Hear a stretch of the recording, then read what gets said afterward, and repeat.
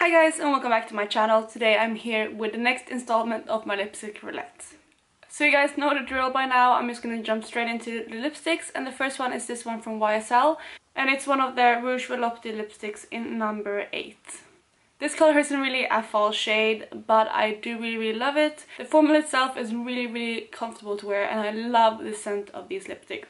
I do have quite a few of the YSL Rouge Volupte lipsticks, and this one is just stunning. This is one of the more colorful ones that I own, but I do really like the shade, and it is a really cool toned pink, and you probably know that I love those types of shades. I don't wear this color as often as I do the other ones in the same formula, but I really love it still, and I definitely know that I will get tons of use out of this, especially in the springtime. And since the formula is so comfortable to wear, I'm definitely gonna keep this one. And that is the YSL lipstick swatch on my hand. The second lipstick that I do have is this one from ColourPop, and it's one of their lipsticks in the Matte X formula in the shade Boa. This type of shade is a bit similar to the previous one, but this one is even more cool toned and almost leaning on the lilac side. I do really love this shade. Again, it's probably not the most fall appropriate shade, but I think it's stunning. Y'all already know how much I love the ColourPop Matte X formula, and this one is one of the more brighter ones that I own, but I love it. Especially love this type of color in a matte formula, so this one is definitely one I want to keep as well. I do own quite a few cool toned pinks in my collection, but this color is still really unique, and I have been loving wearing this over the last 2 weeks. And again, like I said, with the previous lipstick, I know that I will get more use out of this in the springtime, as this one is probably not the most fall appropriate, like I mentioned.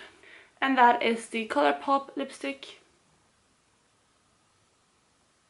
The next lipstick I have is one from NYX, and it's one of their soft matte lip creams in the shade Tokyo. Sticking with the pinks, we have another kind of baby pink color. This one is definitely warmer than the previous ones though, and definitely lighter as well. I would say that this is probably the lightest I will go with my pinks before they start looking really just too pale on my skin and like a bit chalky, if that makes sense. I think this shade is stunning, and I do really love this, but again, it is more of a spring shade. I definitely pulled more of the spring type of colors rather than the fall ones, but either way, I do really like this shade, and I don't really have that many colors this light in my collection, so I do want to keep this one. Also, the NYX Soft Matte Lip Creams are another formula that I love. I just love those type of matte lipsticks that are more comfortable, for example, than a liquid lipstick. So yeah, this one is definitely another favorite, and I will be keeping this one. And you can see the NYX lipstick right there. All of them are quite bright, as you can see. So moving into the more fall appropriate shades, I have one lipstick from Bourjouis, and this is one of their Rouge Velvets in the shade Ole Flamingo. This Cairo lipstick is actually quite similar to the soft matte lip creams from NYX. These ones though are probably a bit more moisturizing and not as matte, if that makes sense. These ones though have a really nice stain to them, and I love wearing these.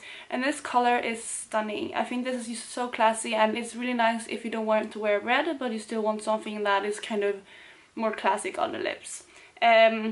I do own quite a few of this color, but I do really love this formula, and I will do some sort of comparison with all of the similar shades when I'm done with this lipstick roulette. But as for now, I do want to keep this one because I do reach for it quite often, and it's one that I loved wearing even before starting this roulette. And you can see the Bourjouis lipstick right there. It's a perfect raspberry red.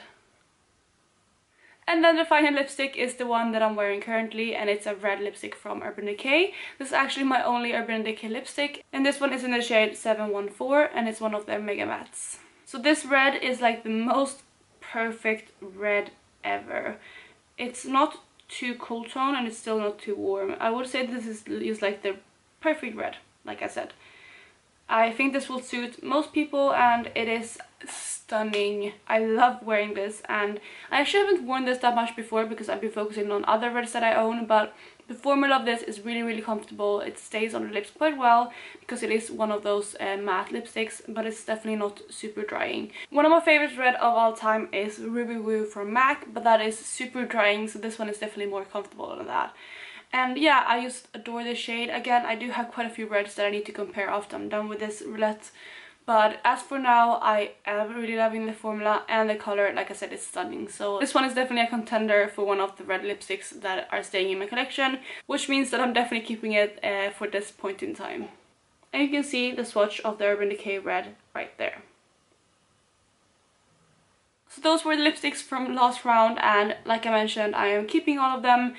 I just feel like these are classic shades, and these a bit more brighter shades are quite unique. So they are definitely shades that I love, and I reach for all of these quite often. So yeah, they are all staying this round, which is not too successful because I do need to declutter a few lipsticks. But yeah, I just love them all, so I can't get rid of any of them. But instead, let's move on to picking the next round of lipsticks.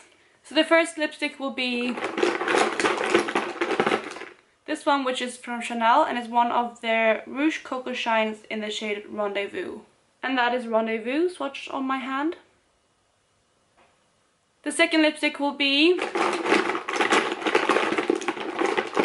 this one, which is one of my Tom Ford lipsticks, and it's in the shade Incorrigible.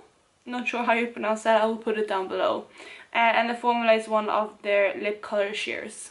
And that is the Tom Ford lipstick. They are quite similar actually, although this one is a bit more peachy and a bit lighter. The third lipstick will be another one of my ColourPop lipsticks, and this one is in the shade Upside Down, and it's another Matte X. And that is Upside Down swatched, is a really pale peachy nude. The fourth lipstick will be